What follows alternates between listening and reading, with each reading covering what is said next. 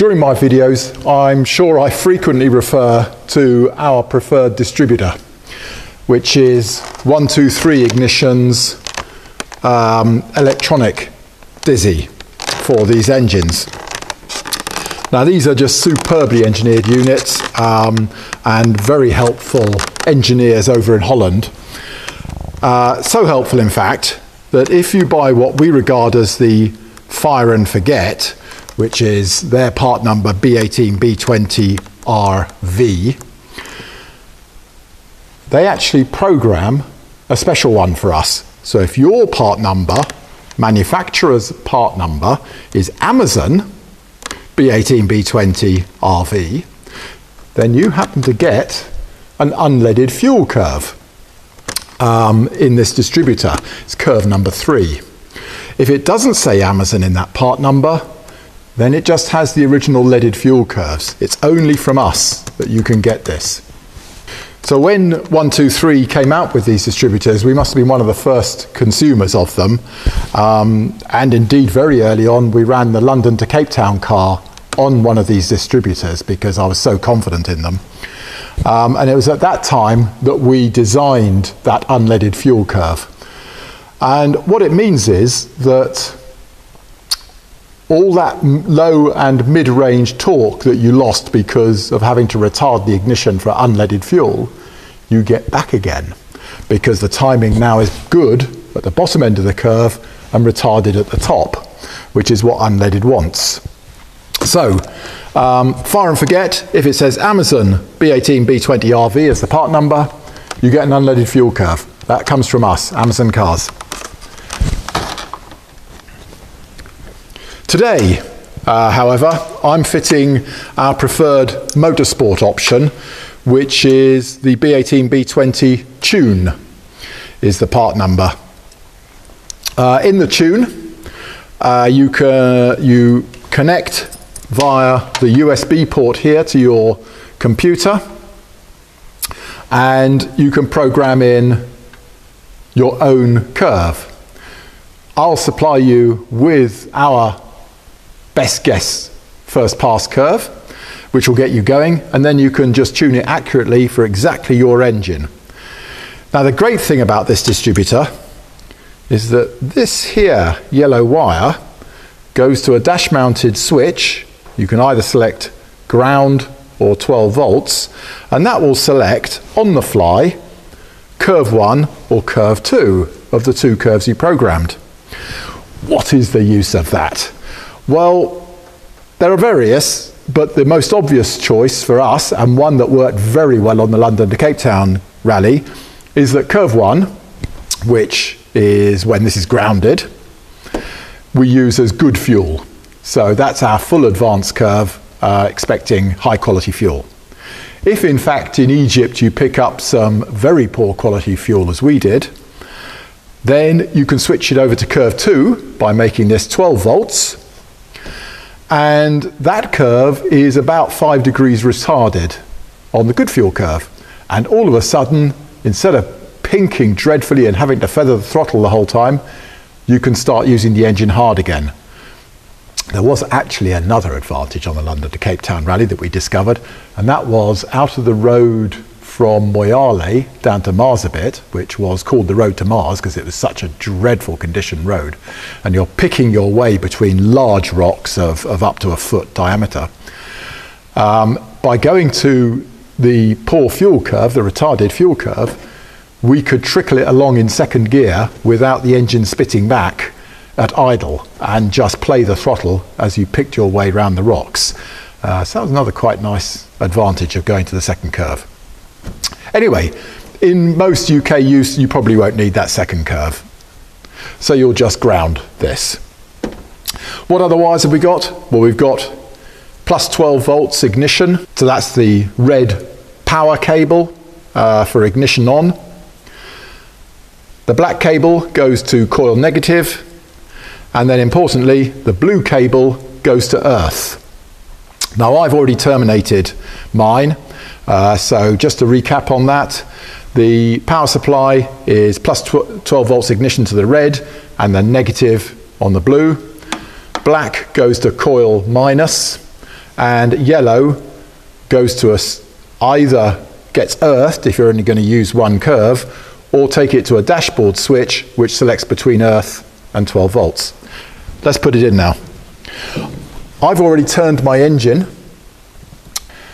So we've got number 1 on the firing stroke at top dead center, and there's 30 degrees, there's 20 degrees, there's 10 degrees, we're at 17 just here, and my yellow mark is at 0, top dead center. Okay, so just to recap, number 1 is firing, 17 degrees before top dead center. Let's go and put the dizzy in.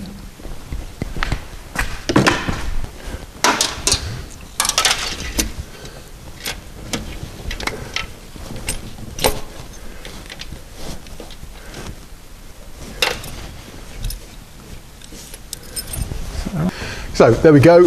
Just check with my fingertips or eyeball it that it has nicely engaged with the oil pump drive at the bottom there, and that the dizzy is sitting flush with its clamp. Now let's just rig up the earth cable, which is blue.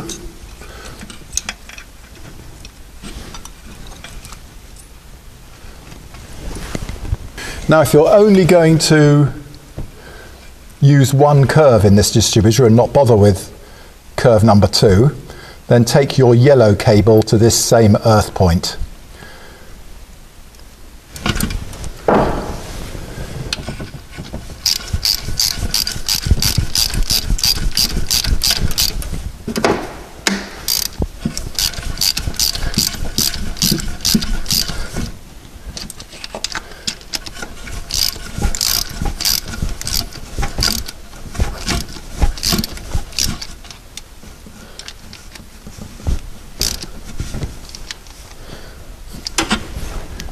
So our electronics now have a good earth,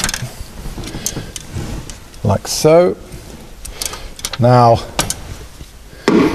we hook up the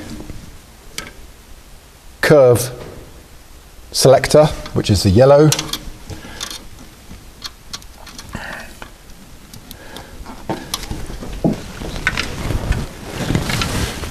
So that goes into, and I'm sure many of you have spotted this before now, that I do like my Lucas connectors. And that's what these are, Lucas connectors.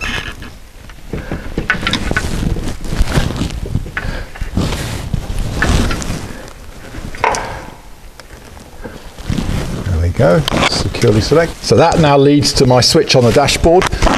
And here is where that yellow wire terminates on this toggle switch. Curve 1 on the left, curve 2 on the right. So I'm just going to put that curve 1, which as you recall is earthed, or curve 2, which is 12 volts. So we want it on curve 1. Right, let's continue. So we've got our earth strap, we've got our curve selector. Now let's give it some 12 volts power. There it is. Which is the red wire? On the red wire. So now, and as per the instruction manual, we'll leave the coil wire off for the time being. That's a safety aspect, that is. Don't put it on until you finish timing. You possibly noticed that all the electrics are new on this, so I'm just going to verify. We've got 0 volts now. I put ignition on. And there we have 12 volts. Good. Now the B18, B20 distributor rotates anti-clockwise. So therefore, to find the trigger point, we're going to rotate the body of the dizzy clockwise, that way. And what I want to do is rotate it clockwise until the green LED in the base plate lights up, which you're going to see just about here. We're looking through this slot here, and you'll see a green LED illuminate when I get to the firing point. I rotate and slowly, steadily, bang, there goes a spark. So now we nip up a pinch bolt.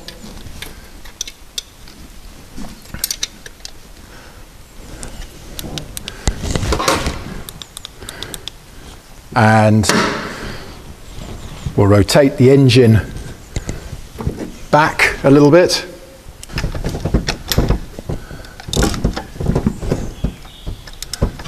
And wind it forward.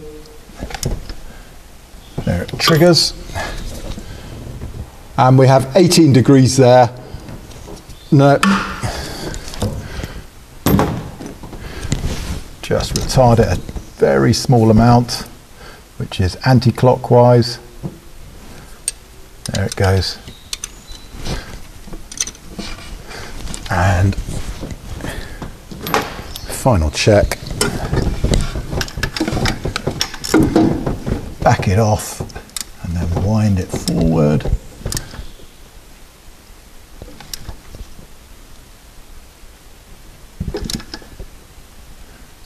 There.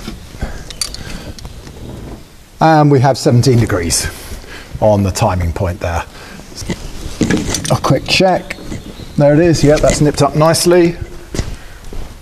Switch the ignition off.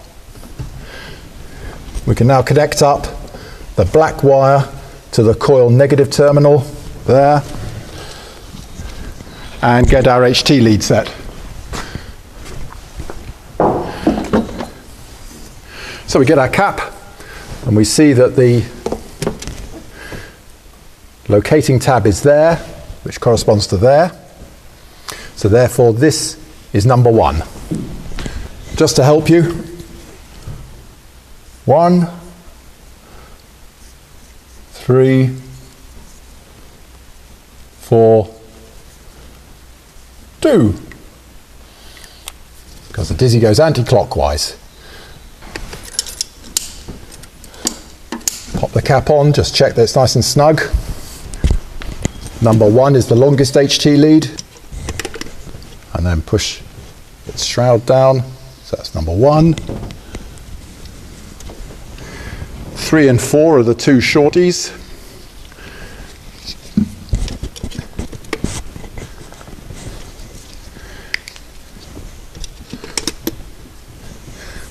And 2 is the middle length one.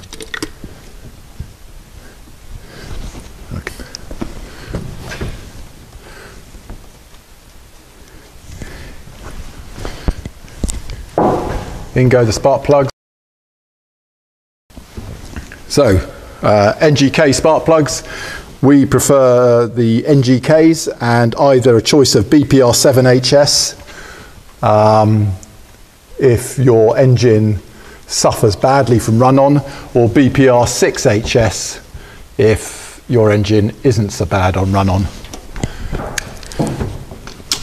And take it down till it nips, and then just a gentle tightening. There. There. There. 1, 3, 4,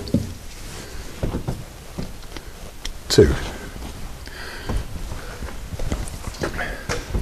And on with the king lead.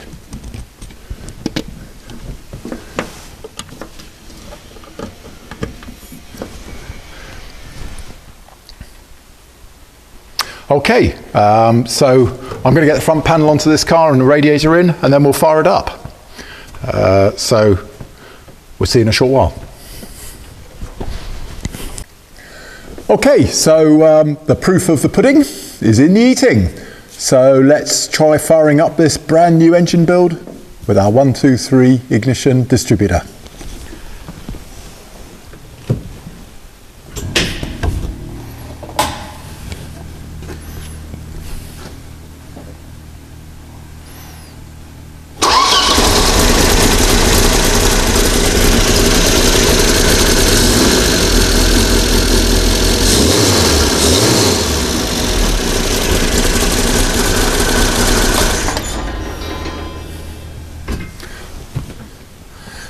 There we go. And that's pretty much what I expect. I if we're presented a car that has running issues, the first thing I'll do is fit a 1, 2, 3, because I know that when I fire that car up, the ignition will be perfect, and I can just spend my time investigating fuel delivery to identify exactly what the problem with the engine is. So yeah, if you get it right and it's straightforward, just do it carefully, think about what the instructions tell you, and you'll hit the button and it'll fire up first time.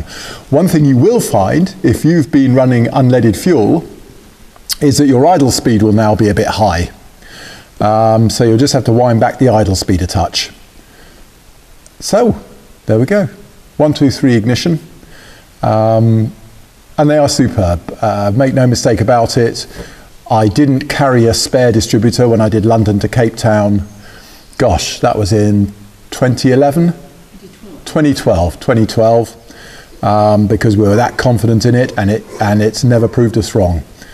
We fit them to all our Peking to Paris cars, and we fit them to all our UK cars where we can convince the customer that they're a good idea, which generally isn't difficult once they see. Thank you very much.